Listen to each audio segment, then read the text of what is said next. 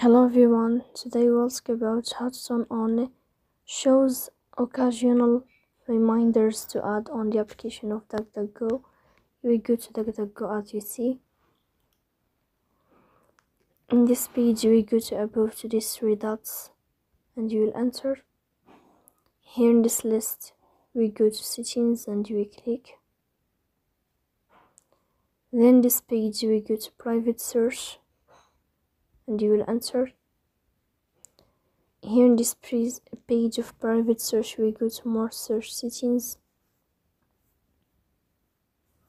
Then in this list you will go down until you find this sign like this. This sign change to the blue color, then you can know how to turn on shows occasional reminders to add. So please don't forget to support us by like and subscribe. See you next time in another video.